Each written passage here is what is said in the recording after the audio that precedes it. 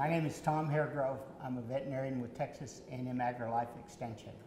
A long time ago, when I graduated from vet school, we had definite thoughts about equine parasites. We thought that they were principally tied to colic, and we had deworming programs. Again, things have changed a lot in the last few years, but a lot of the old concepts, the stuff that we talked about 30 and 40 years ago, we're still trying to apply today. We do have parasite resistance in small ruminants and other animals, and definitely some hints of it in the horse. So that's what we want to address today. Jennifer Zoller, the extension specialist, is going to be with Dr. Craig from the vet school. We're going to talk a little bit about new concepts and changes. My name is Jennifer Zoller, horse specialist with Texas A&M AgriLife Extension. And I'm Tom Craig, College of Veterinary Medicine, Texas A&M University. Okay, Dr. Craig, first can you tell us what internal parasites horse owners should be most aware of and how those might cause colic? Well, when I was a young veterinarian, a parasite called Strongylus vulgaris caused more colics than all other conditions put together over the world. This parasite lived for a period of time in the blood vessels that provide the blood for the intestine, and it would get blocked from time to time and horses died. That parasite is an endangered species. We haven't seen it very much recently. It has largely disappeared. This is the year 33 AI, after ivermectin, and that seemed to be the one thing, although there were several other very, very good drugs that would kill this parasite at a stage in its development which was very, very important to the horses, and it has largely disappeared. Thank goodness. We do have a couple of others that can cause problems from time to time. We've got a tapeworm that will be seen from time to time that can cause some problems, and ivermectin won't touch it at all. And we also have some of the small cousins of this really bad guy that from time to time, particularly in young horses, when there's movement of large numbers of them from the wall of the intestine into the lumen, which oftentimes occurs in the springtime when the days are getting longer, as you may have noticed is happening now. Some of these, if they emerge in large numbers, can cause some colic. And those are the major things from a parasite standpoint that we associate with colic at this time. Very good. And can you tell me when different classes of horses should be dewormed and what types of products should be used for those horses?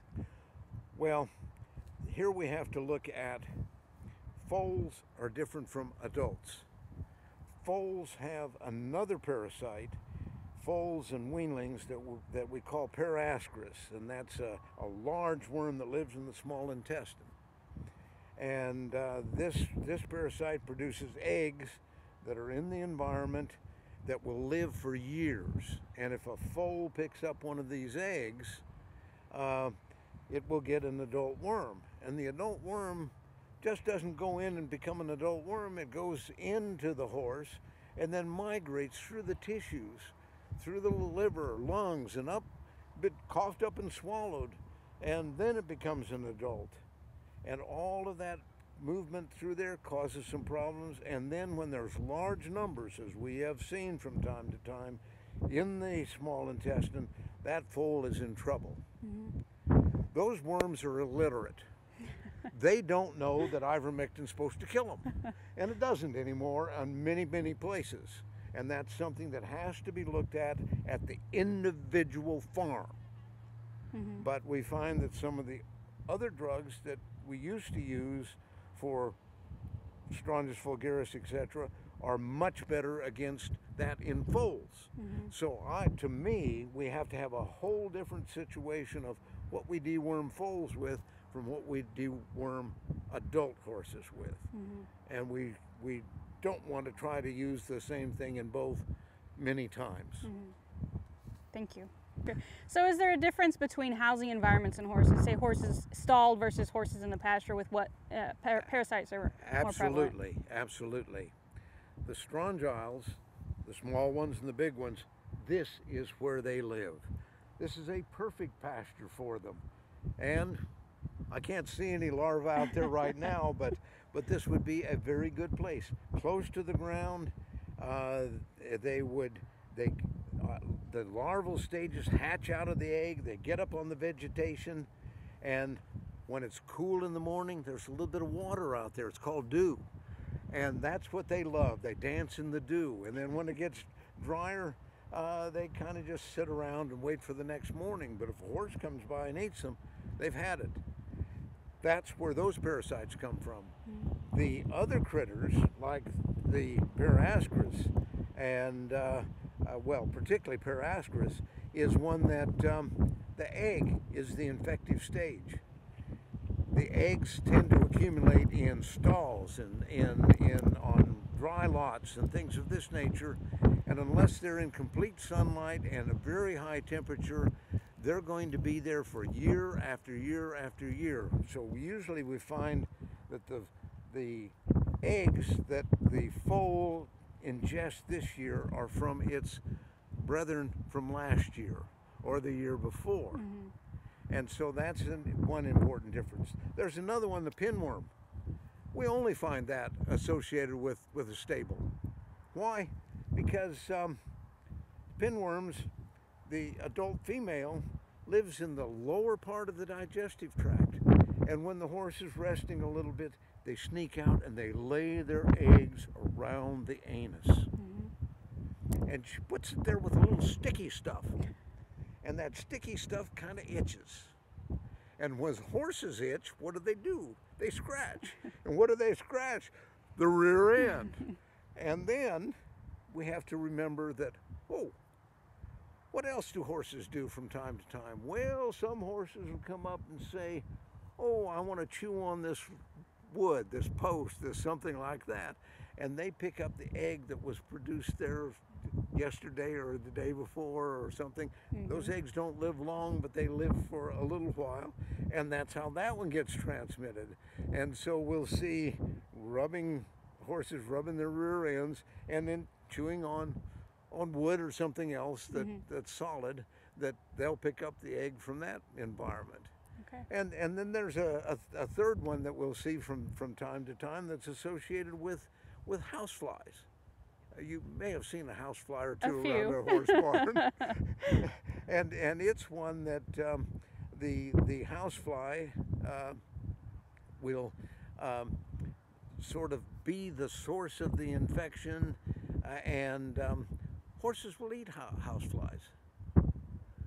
Not because they're chasing after them, but because the houseflies think that food, particularly if there's a little bit of something sweet on it, is really good. Mm-hmm. And they're eaten right away. But they can also do a few other things that are even more damaging to the horse, that these houseflies can walk around on a wound or something of this nature, on the genitalia if it's moist, and deposit some of the larval stages that will enter into those tissues, and that can be really serious. Mm-hmm. We call them summer sores, because that's when the flies are most out, is in the summer. Mm-hmm. And that's when the transmission occurs. Okay. Dr. Craig, we've heard a lot about refugia in the literature. Can you tell us a little bit about what refugia is? Refugia is a term that they use as a place for refuge for the worm. Mm-hmm. And that can be out in a pasture before the worm has died off in that pasture. He's in refuge because he's protected from too much sunlight or something of that nature. The other is inside of a horse that's not treated.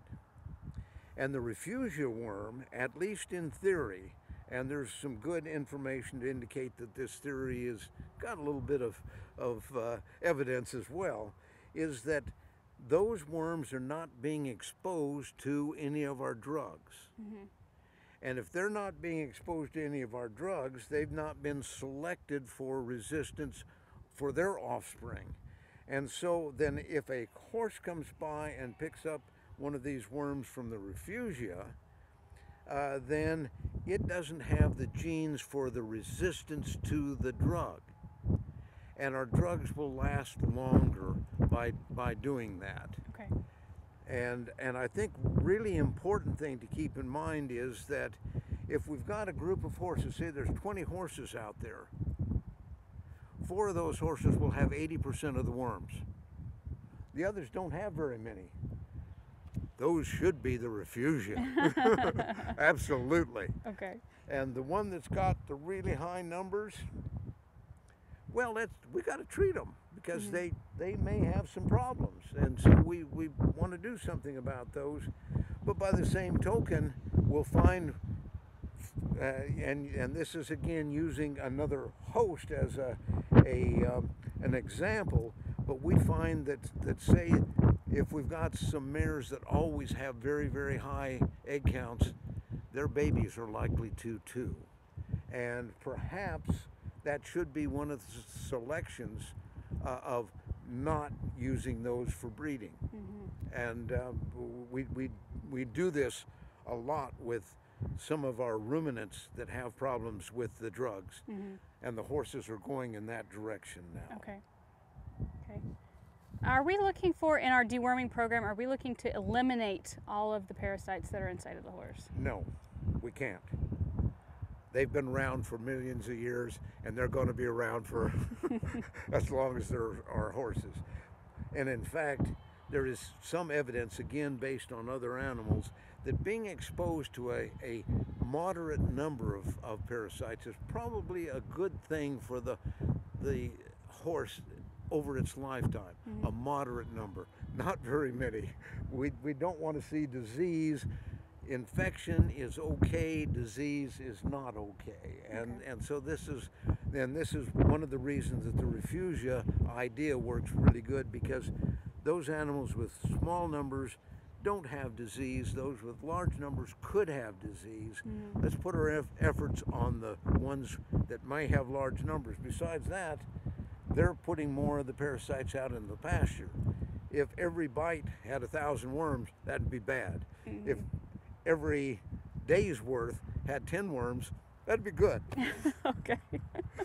So can you tell us what the difference would be between infection and disease?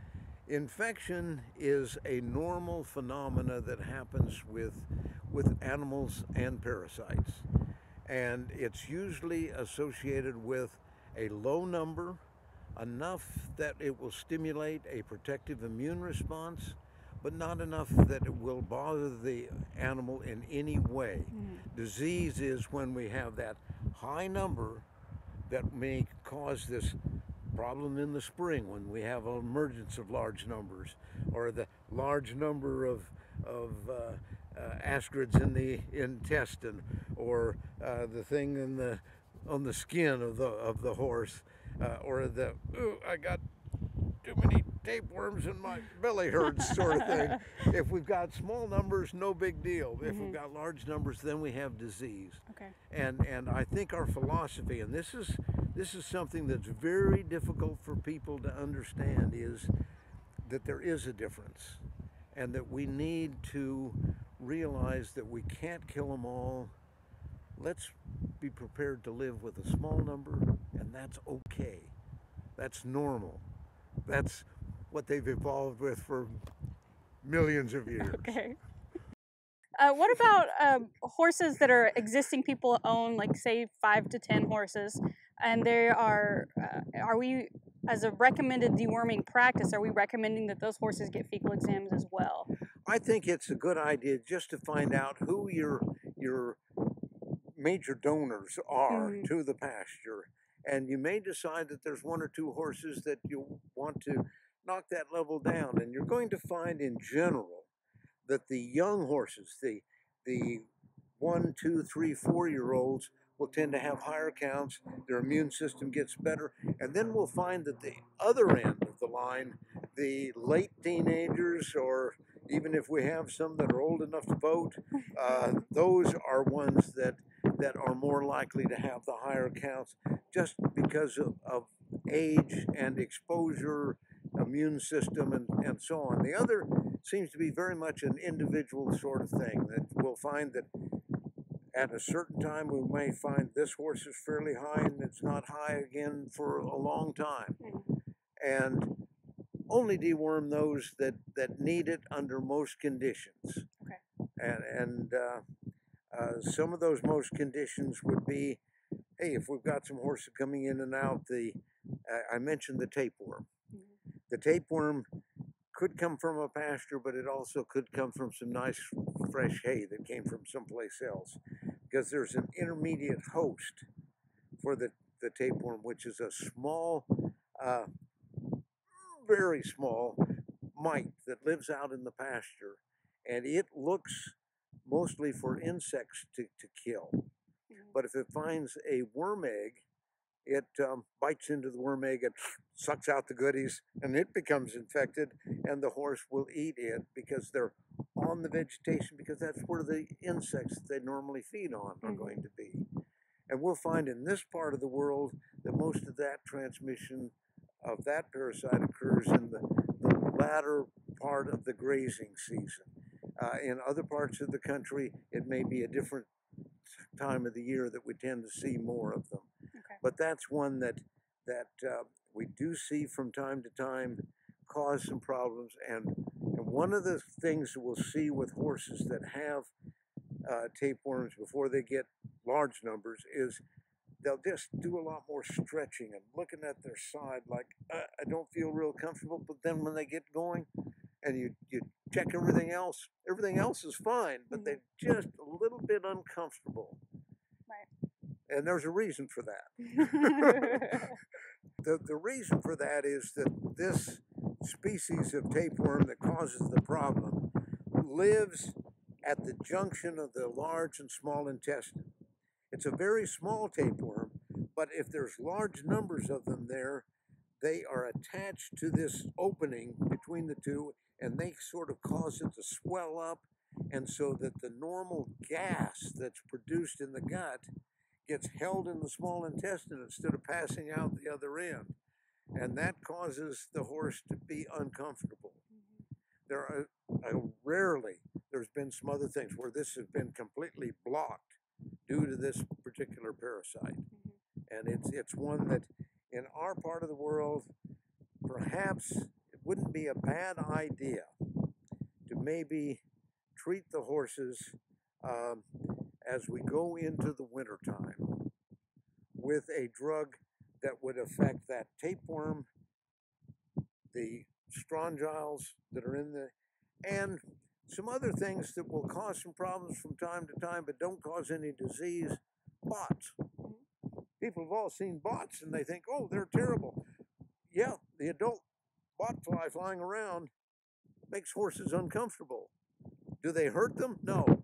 Does the bot attached to the stomach hurt them? No. But they do bother the horses. And so not having them in there would be a good thing. And many times we'll use a combination drug at that time of the year. And that is it also covers pretty much everything except the tapeworm. Okay. And to me, if we're going to do a deworming of a horse at a time of the year, that would be the time. Okay. And that's what we'd get more bang for the buck. Okay. And any other deworming, hey, if they need it, do it. If they don't. Okay. And that's what the fecal exam will tell you. Yeah, if and they that's need it what or the they fecal don't. exam will tell us. Okay. And the veterinarian, will they be able to recommend a product for, depending on the results of the fecal exam? Should be able to. Okay. Yeah. But a lot of that will have to do with, okay, what has been used on this place over a period of time? What works on this place? And this is one of the things, particularly with larger farms, but even small ones with 10 horses or something like that, this idea of testing the drug at that farm every several years is not a bad idea. In other words, we get a sample before these guys have got high levels, we'll treat them, and then 2 weeks later we go back and we check them again. And our numbers, if they haven't fallen considerably, are going to say, hey, that drug's out. Mhm. How long is it going to be out? Well, probably after 40 or 50 years, be okay again. Okay. but I don't think those horses will be there. Probably not. Okay, very good. Dr. Craig, is there a difference between products like name brand versus generic deworming products? With the horse, I don't believe so.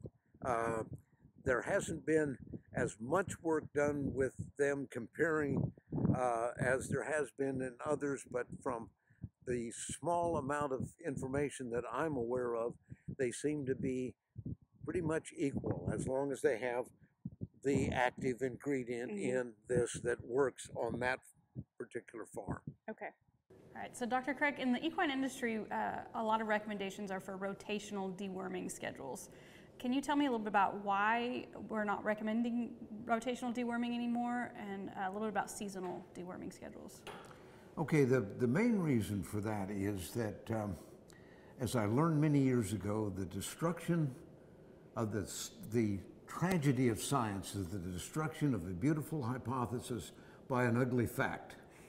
And it was thought by changing one drug to another drug to another drug, we would keep the worms from becoming resistant to these drugs.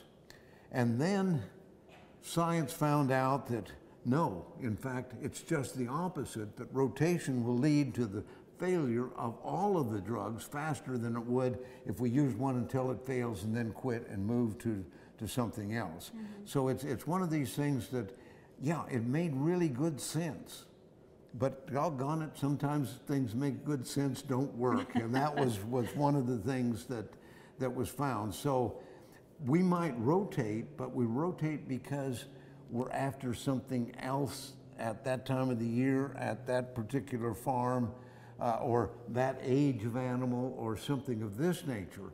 And I don't have any problems with that, but the rotation for the idea of preserving the drugs doesn't work. Okay. So we're recommending more of a seasonal deworming schedule now. More of a seasonal deworming and selection of which animals to deworm. Okay. Put our emphasis on young animals, and then let's look at the others and just see. Okay. The distribution of worms in the population is like wealth in humans. Some have a lot, some have little. And we need to know who the big guys are. Okay, very good. So if a horse owner buys a new horse and brings it onto their property, what's their best protocol as far as parasite control? Well, the main thing is to take this horse and put it in a stall, a dry lot, or something to where the feces does not contaminate the pastures. Test them, see if they got worms. And if they do, treat them with something that you would suspect would be effective against the worms' eggs that you're seeing. And then 2 weeks later, come back and retest and see if there's still eggs there. If there are, then use another substance, check again, and you may have to do this for quite a while. Okay. There's a few worms that have learned to get away from our drugs. How would a horse owner go about scheduling an exam? Oh, this is fairly easy. Most veterinarians will either in their own facility have an ability to do this, or they can send them through things like the Texas Veterinary Medical Diagnostic Laboratory, other things of this nature, just to get fecal flotations, egg counts, things of this nature, and that's what we recommend. Okay. And will a veterinarian be able to recommend a product to a horse owner? Well, the recommendation of the product will depend on what it is and what the history has been on that particular farm. And I think this is something that each farm should periodically, every several years, evaluate, make sure the drug still works on that farm. If it does, let's go for it. If it doesn't, let's make a switch. But we're not going to just make a switch because we think that it's a good idea, we got to have some evidence that we need to. Right.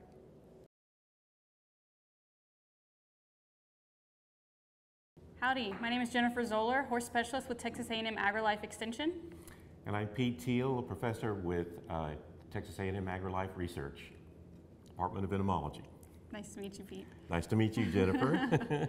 So we're here today to talk a little bit about fever tick and how that's affecting the cattle industry here in Texas. Can you tell us a little bit about the historical perspective? Certainly. So if we go back in Texas history all the way to the 1800s, after the Civil War, when there were lots of cattle here in Texas, and the Texans were trying to figure out how to get them to market. And many people remember the old Texas trails and the trail drives. The first trail drive went to Sedalia, Missouri from South Texas, and subsequent to that, 5 counties experienced an outbreak of a fever in their cattle that ultimately became associated with Texas cattle, thus the name Texas cattle fever.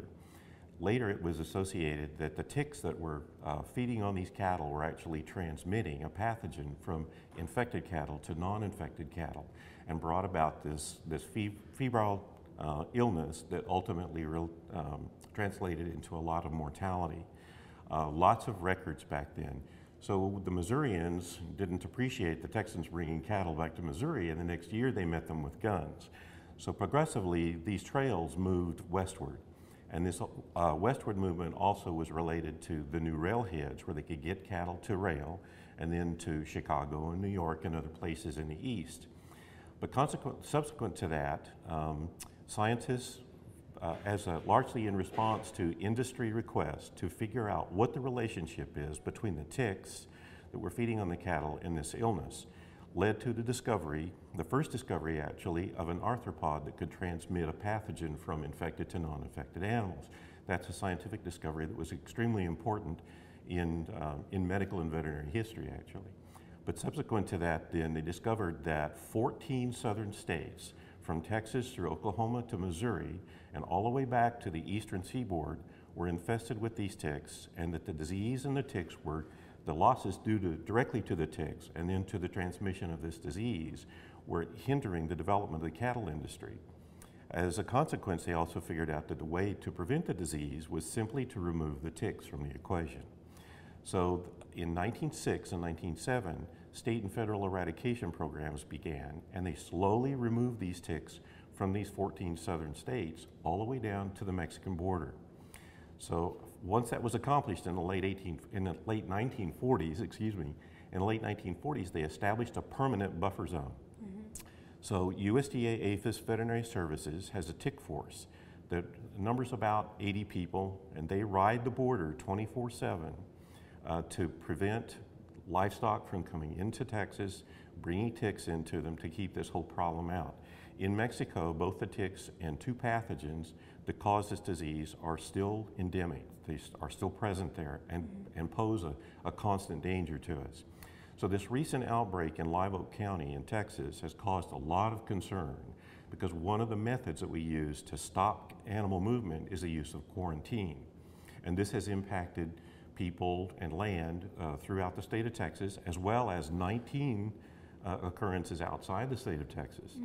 So the impact then coming back to horses, while we talked about cattle, we're using horses to work cattle, right? And we take horses as our companion animals on trail rides and things of that nature, and may become exposed to fever ticks. So in South Texas right now, on these quarantine properties where there's an infestation or an adjacent property or even an exposed property, the only way that a horse is going to be able to be permitted to be moved from that premise is going to be by permit from the Texas Animal Health Commission.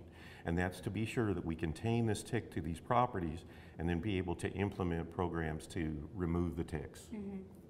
So can you tell me, if a horse has these fever ticks, are they going to get sick from those ticks? No, this pathogen only affects cattle.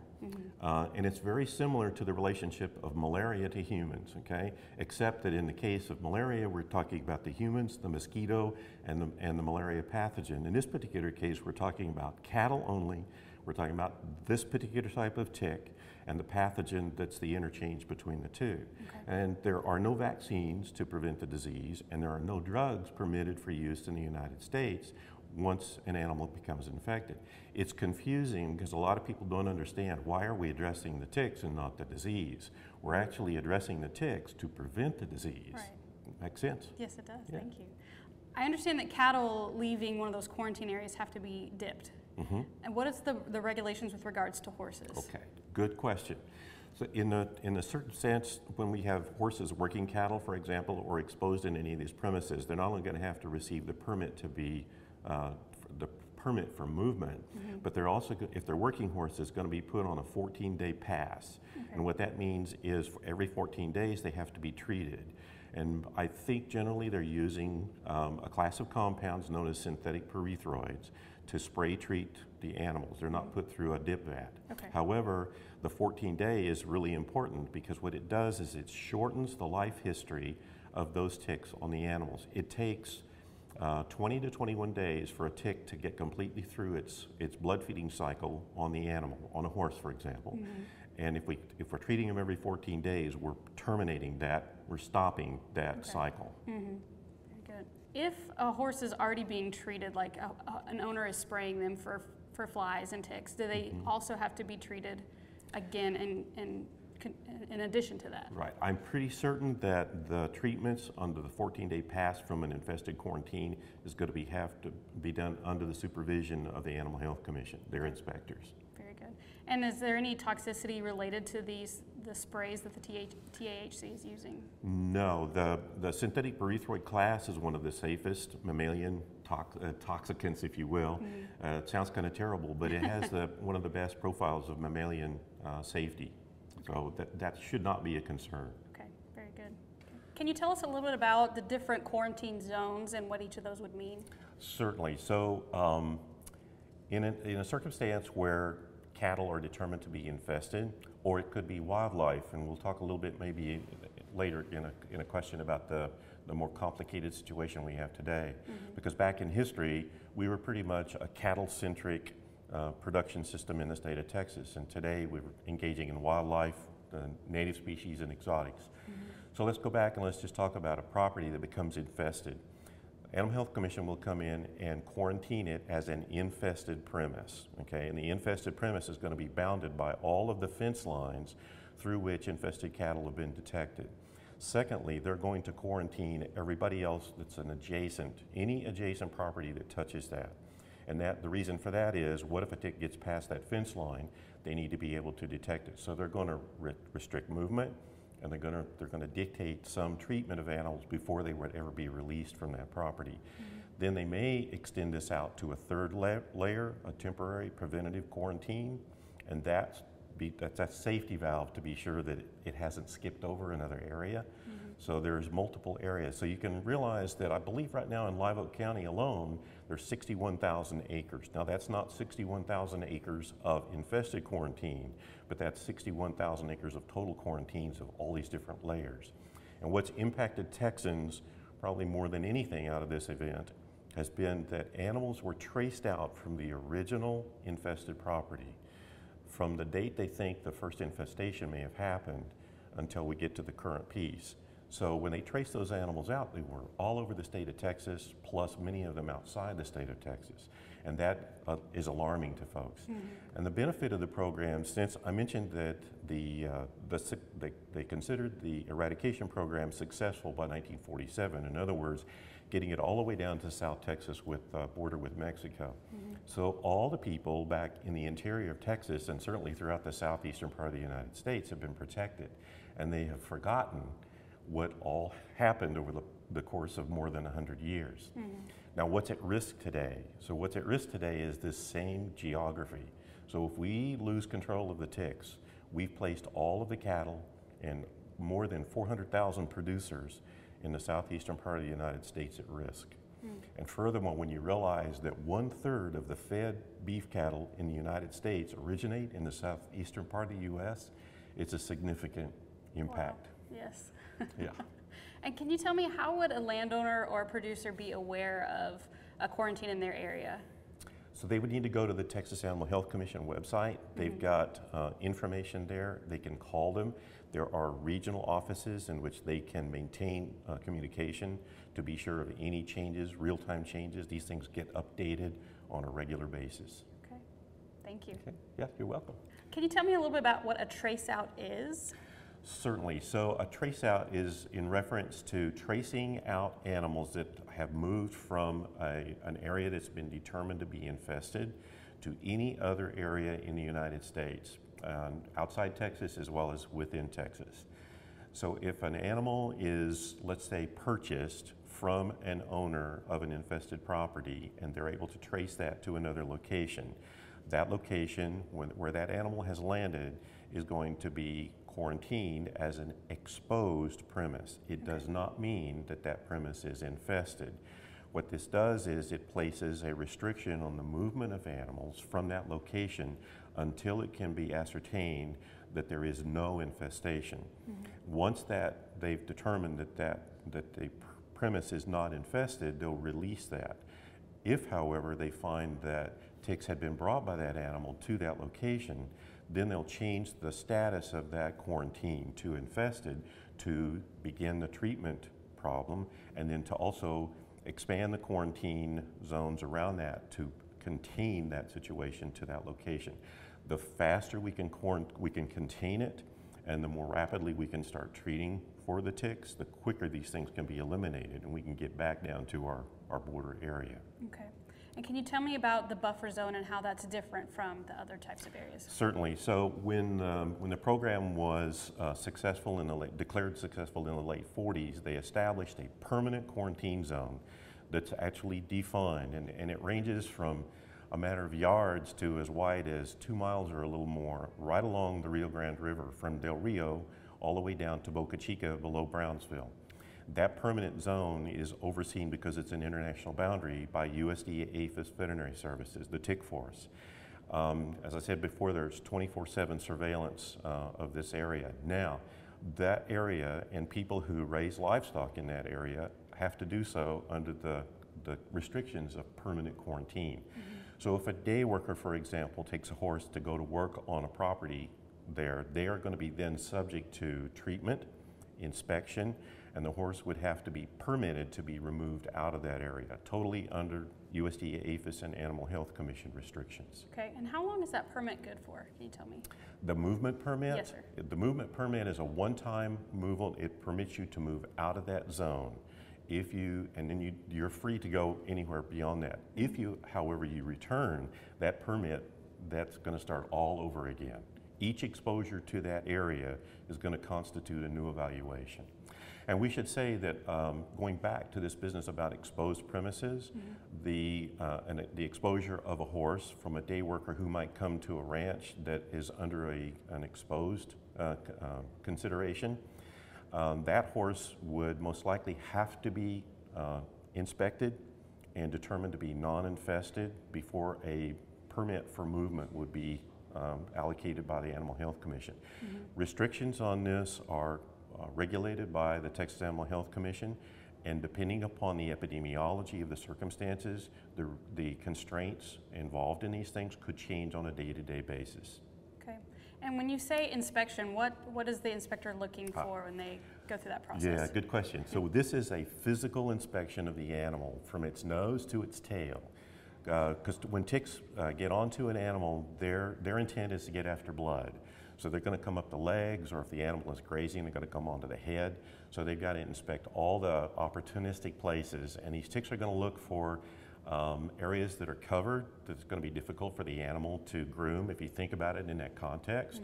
So the axillary areas under the venter of the horse, back up to the perianum, to the tail head, the tail, the mane, the neck, up the neck, under the chin, even the ears and the face, all of those areas. They'll inspect them from one end to the other. Wow.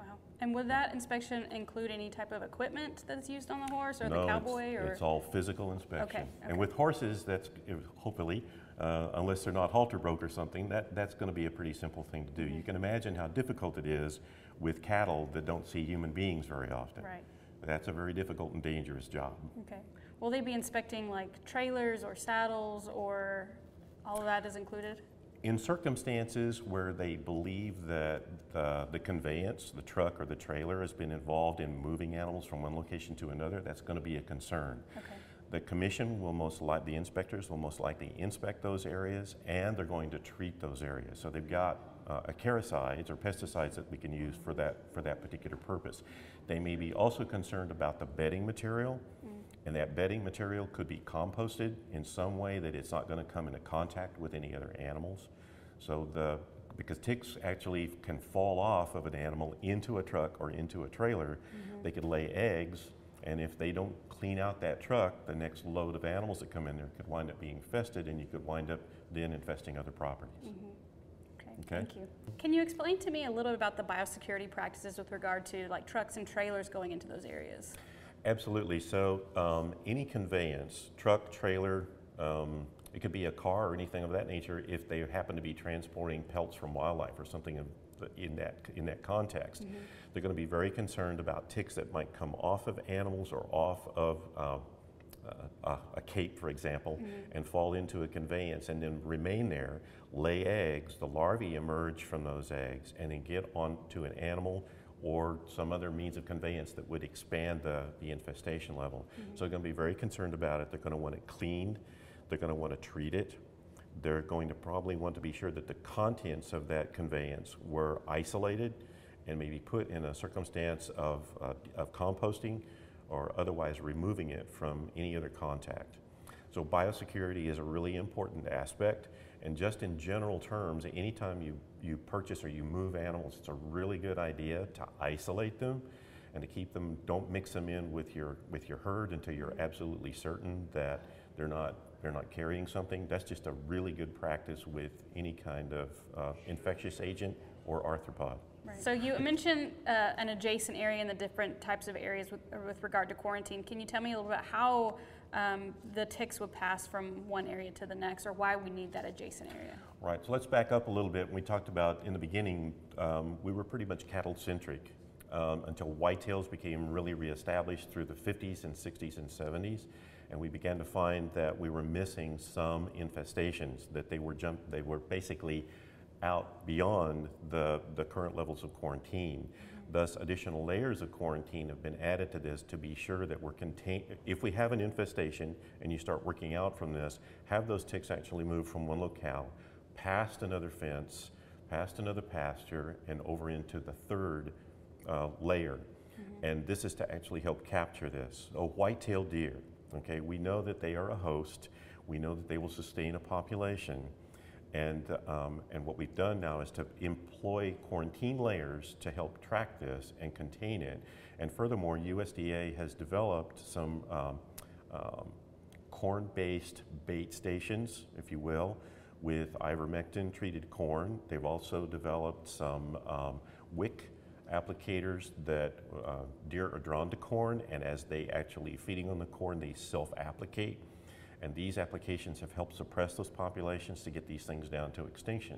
And we also use cattle, because cattle basically, if we're treating them on a 14-day basis, they basically act like a mop, going back out onto the landscape, reloading with larvae, bringing those back, and then they get dipped or treated with a spray machine, those kinds of things, and actually removing the ticks. So we're actually removing ticks, pulling them off of the landscape and using their primary host. Very good, thank you. So can you tell me who is authorized to spray animals coming out of those quarantine areas? Right, so these would be the inspectors with the Animal Health Commission or the inspectors with USDA APHIS. And when they treat, they're going to treat with approved materials, meaning approved by the Animal Health Commission, that we know the efficacy against this particular tick. For horses, they're primarily going to use, I believe, synthetic pyrethroids. They're very safe materials. The application of it is very important. So it's not just a casual spray onto the animal. They want to get that animal thoroughly wet and all of the surface areas they can possibly get wet. And since most horses are easy enough to treat, unlike a cow that's got to go through a dip vat, that's the choice of the treatment. Makes it a lot easier on the horses. Okay. Yeah. So we've been talking a lot about horses. What about the considerations for other equine species? Absolutely, good question. So certainly other equine species, donkeys, mules, as well as horses and ponies, all are subject to be a host for cattle fever ticks. Two other aspects of this would be day workers, for example, that go work on a ranch. We've talked about the permits for movement, for treatment of the conveyance or the trailers or trucks. The other piece of this would be that they may inspect and they may treat the tack, things like the bottom of the saddle that's got a wool lining to it, or saddle pads and things of that nature may be treated and certainly inspected. The other aspect of this is that many people work cattle with dogs. Dogs and horses are a great combo. Dogs will be a concern. We know that they can possibly be a host and will most likely be treated with the same class of parasites as those treated with horses. Thank you. Okay, you're welcome.